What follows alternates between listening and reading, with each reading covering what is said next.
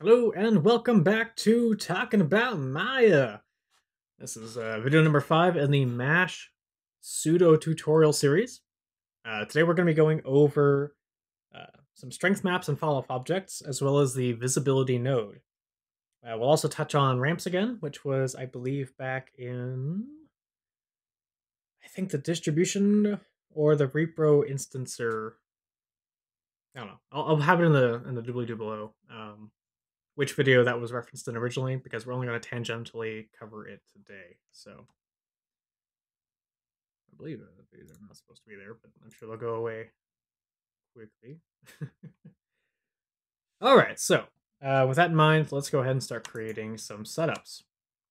I believe we're just going to go with some simple cubes for this example to begin with. Let's create a MASH network. This is going to be fall. No, let's not fall into that trap again. Cubes galore MASH. All right. I don't know why it doesn't update properly, so we'll just drag it out. So we now have our waiter again. I believe we're going to go to our distribution tab and create a grid. Since a grid is going to be fairly simple, we're going to set this to about 50. And we will set this to about 45. Give ourselves a nice distribution to illustrate a few points. So what we're going to do is we're going to quickly create a visibility node. And what this does is it sort of affects the way that objects are displayed. So in this example, we're going to create a fall off object. Now by default, it creates sort of this spheroid, gyroscope looking deal. So we have some objects now, or some options now, rather. We can invert the fall off so that it creates holes wherever we bring it. Very nice, very nice. We can keep it normal. We can change it to an add mode, which when you invert doesn't really do anything. A remove mode, which seems to break the whole thing. So we'll keep it normal. I'm sure if I figure out some other use cases for it, we'll return to that. Now, the inner zone is this interesting concept. It sort of affects the amount of... Speaking broadly about fall-off objects now. If you're affecting how, like, the randomness of a rotation, which I'll show you in a few minutes, the inner zone is sort of representing full strength. So if we could somehow be channeling the fall off of the object's visibility instead of on off, if it was a like transparency control, it would be fully transparent inside this inner zone, and it would be fully opaque outside of this outside reach right here. So with that in mind, your inner zone does have some impact if it's 100% the entire object is affecting visibility. The outer reach then becomes 100% visible. Otherwise, you have this sort of gradation between the two zones where it's sort of almost 100%, not quite. And that'll become more apparent when we rotate these guys. So, that was just to illustrate that a fall-off object can be inverted to to achieve certain effects. So instead of having this on a visibility node, which we are going to delete now, and we will subsequently destroy this fall off object, let's go ahead and add a random node and create a fall off object for that.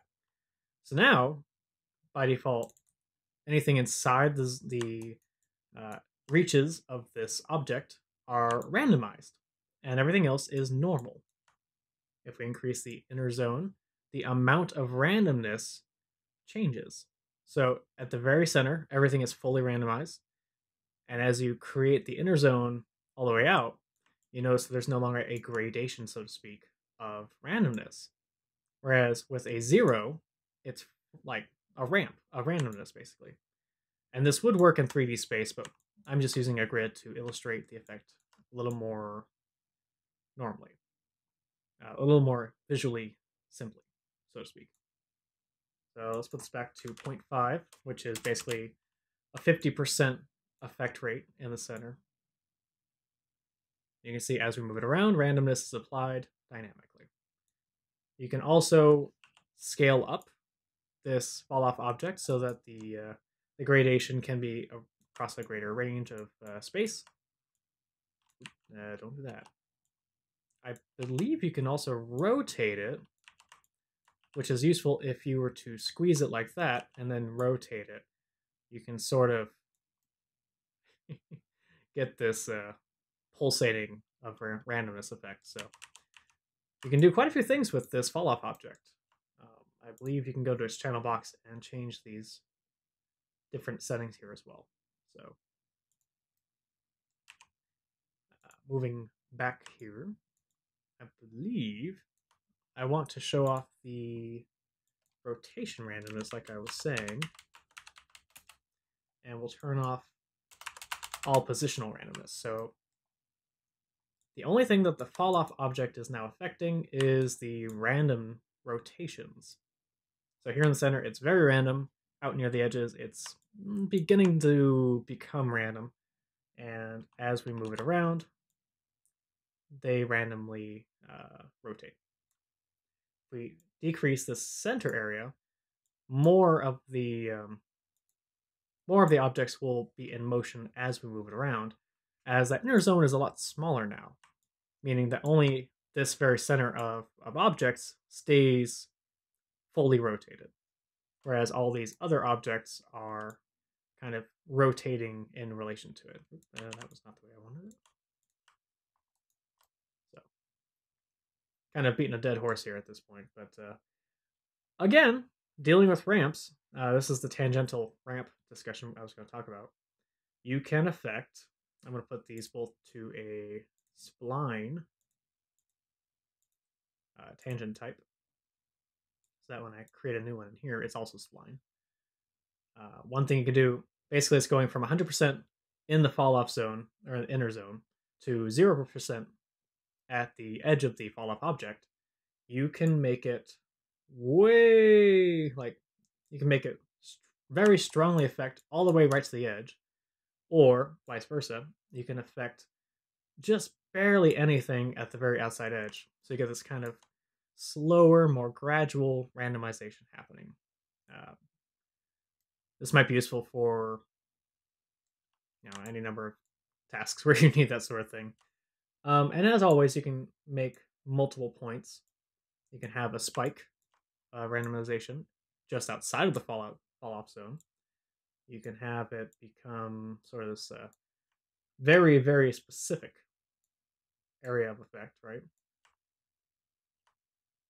Which you can then make smaller and smaller, and you can see that nowhere in the center is fully normalized, but it's not quite random either. It's this kind of cool effect. So yeah, ramps are really cool to play with in that regard. Ramps across the board in MASH are useful in editing the way an attribute is applied to the MASH network. So anywhere that you see a ramp, if you can affect it and like have an effect on the objects, then that's the way it's working. Is from a 0 is on a percentage scale, how much it's being applied, so to speak. Okay. So that covers fall off objects in a very simple way. We'll be using them in future projects. Worry not. I think we should go on to strength maps though. So let's go ahead and turn this MASH network off. Grab ourselves a cube, scale it way up,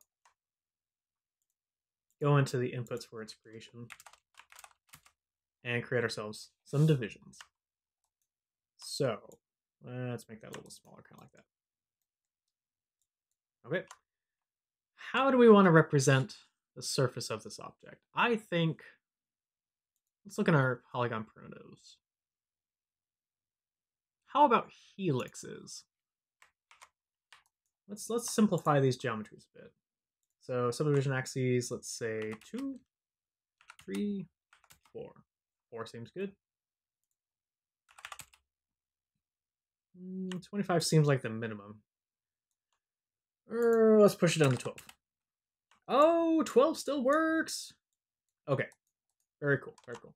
So we will do the thing that we've been doing before, which is bringing down the pivot point to the very bottom of the object, establishing it as the center, as the kind of the baseline. I think we will push that down a little bit and then group it. So this will be kind of just kissing the surface of our sphere. Take it back out of isolation mode, put it here so we can kind of scale this so that it's appropriate for the face values. And now let's create a new mesh network. So this is going to be the world mesh.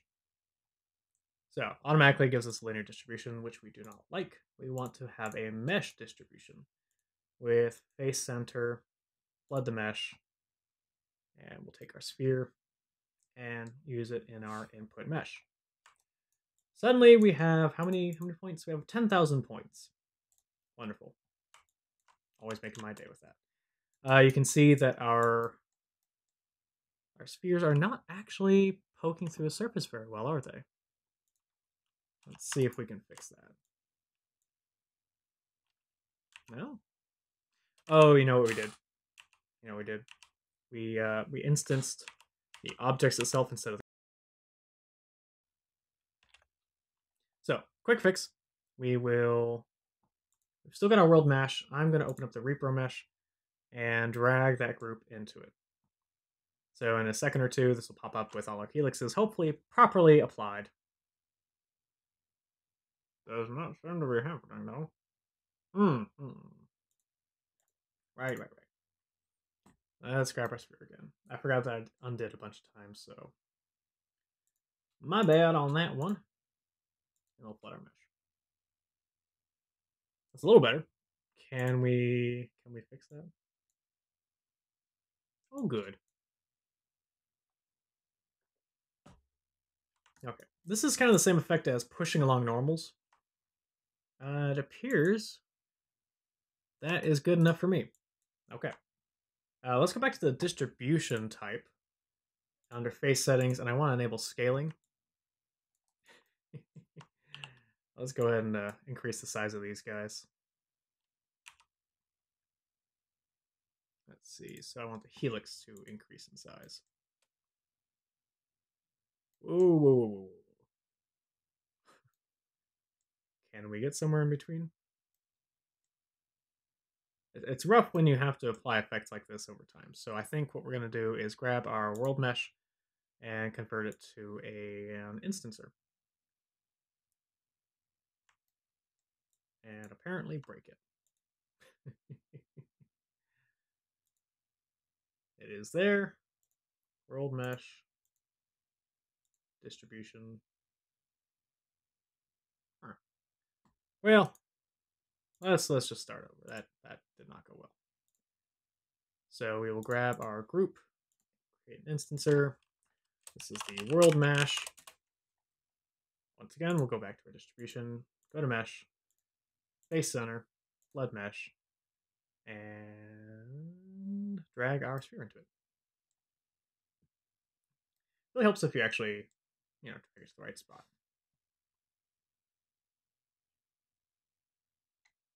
Oh.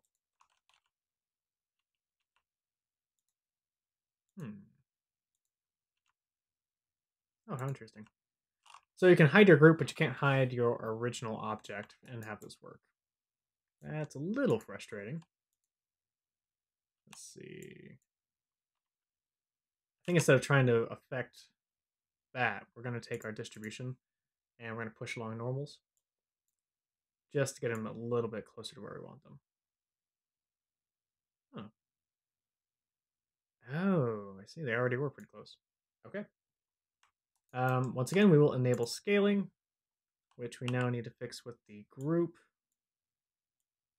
And we can actually kind of see it happening live now that we have the instancer as our... Now we have instanced objects as opposed to a mesh object, repro mesh.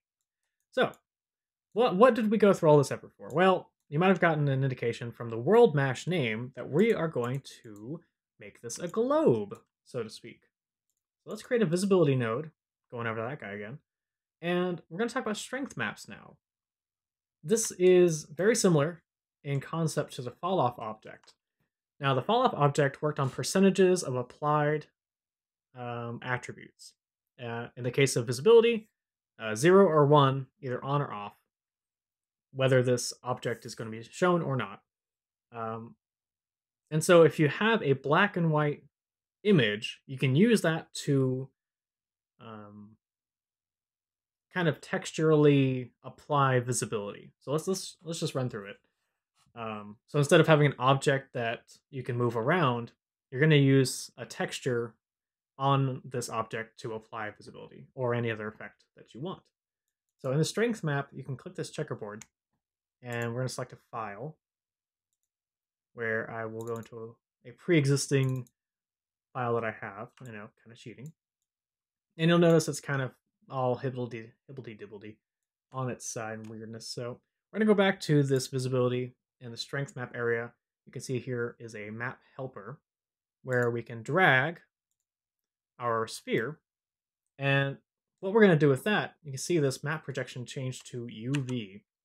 So instead of Y, it goes to UV. And now we're using the sphere's UV map to apply the black and white image that we just supplied as our strength map.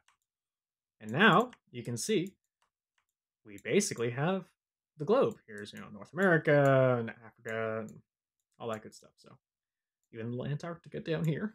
So cute. Let's see. What do we want to do with this? I mean, now that we're here, what do we do? What do we do? Well, I think that's actually all I had for that. I didn't expect it to go so fast. I guess we'll talk about this to a degree. So once again, the visibility has some strength associated with it. The step acts kind of like every other stepping attribute. It's the percentage of the object that it is applied to. So it's kind of weird. It could be useful, especially with like a wiping effect, like going from nothing applied to the whole thing applied in a vertically rising fashion. Kind of strange, but you can also change the randomness of how this strength map is applied, and instead of having a fully on or off situation, you can have sort of this scatterbrained effect here. And you can keep it higher or lower, and you can kind of play around with that. And it's nice to have it, but I think most of the time you're going to want to keep it at 1 or 0, unless you want that slightly sparser effect. Yeah. So if you change this back to Y, you can change its various axis of projection. Typically, you will get the best bang for your buck by using a UV map with it. So, woo! Of course, you could always get, another fall off object and just say, whatever, dude, I just want this strength map applied in certain areas on this thing. Oh boy. And then you could just play around with having that applied dynamically, like so. No, I don't think that's what we want to do, though. So why don't we go ahead and apply a favorite material to these guys? Why don't we go with a incandescent bulb? Seems like a poor choice. Let's give it a shot. There we go. Always hide and unhide when using an instancer. Alright, let's start framing things up. Grab our render view. Put a light in, because I always forget to put a light in. Grab our sky dome. Give it some extra samples. Let's take this intensity down a schmidgle. Let's say to 0.5. Let's see what that looks like in Arnold. Oh, dude! Oh, I like that. I know I just gave away how Californian I am. Oh, that's so cool. Oh, I like that. Oh, I like that a lot. That may make me a little bit too happy. Let's go to our hyper shader real quick. So shader glow, I'm assuming. Apologies, didn't want to subject it to that cough. I'm assuming that with Arnold, the incandescent is coming from this shader glow. So if we do exponential, no? Hmm. Interesting. Let's see. Star points, rotation, glow attributes, glow color, glow intensity. I really thought that was going to be the thing to change it. Bummer. Or did it update just now? It doesn't seem to be doing anything, honestly. Huh. We'll have to look into this. Maybe we'll go over some incandescent stuff later. But for now, I think we deserve to take a nice little render of this. So let's get ourselves up to 1080p.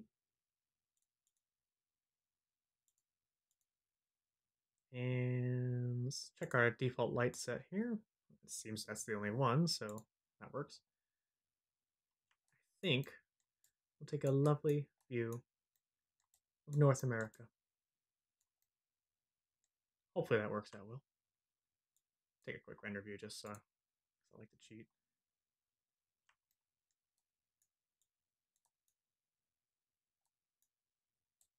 What do you think? Is that working for you compositionally? I think that's what we're gonna have to work with. So let's take our little render. So as usual, at the end of this video, we're gonna be talking a little bit about what we went over. So we went over some strength maps, which are black and white images that affect how attributes from each node are applied. So in this case, we took a texture of the world map, applied it to our visibility node, which we then had to give it some UV sets to properly apply them. And that turned off all the spirals that we didn't want to be representing the world, and it gave us a nice globe. Before that, we talked about fall off objects. These are kind of interesting spherical shaped objects that you can create that dynamically affect whether an attribute is applied or not. Yeah, I like this little thing. And you can play around with all those different settings of how it's shaped and how the inner radius thing affects it. Sorry, losing my mind here. And we also went over, what was that? A little bit over ramps and the visibility node. So some good stuff today. However, I sort of just realized something. I didn't talk about meshes with fall off objects. So let's say I want a torus to be my fall off object. A little bonus section here that should have been in the original one. And I want my randomness to be affected by that. So if I connect it to my torus, no? Okay, so in that case, we have to create a fall off object. And in our fall off object, we can actually have either a sphere, a cube, which looks like this, a NURBS curve, which you would have to draw yourself, particles, which we're not going to go over, or a mesh, which we can then go to connections down here, drag our torus in. If we hide our torus, oh gosh, we can still see the effects of it being applied donutly to our grid of randomized items. Whee! Same thing applies as did to our mesh fall off as it did to our regular fall off object. You can rotate it and have it affect differently, shape wise. You can scale it to give different effects, right? You can translate it willy nilly. Now, some of the drawbacks of using this technique include the inner zone is not really effective. So you would have to certainly play with with these ramps in order for anything to really be effective here. It's sort of a shame because it's using meshes for this seems like such a cool idea, right? But you can never get the inner zone to be quite small enough. Maybe maybe playing with the modes will do it. But I mean, it doesn't seem to be working right. So I would say that if you're going to use a mesh, expect some limitations on the percentage applied. So I mean, it's maybe if you invert it. I don't know, but I think it's awfully cool that you even have the option to get a torus effect as your fall off object without having to work very hard for it. And you can do this with anything else that's got holes in it that you model yourself. You're not limited to primitives or anything. So, anywho, that was the kind of end title to this whole thing. So, thanks for watching this far. I hope you learned something today. If you have any suggestions for MASH projects you'd like to see done, let me know in the comments below or email me at the supplied email in the doobly doo. Until next time, thanks for watching. Bye bye.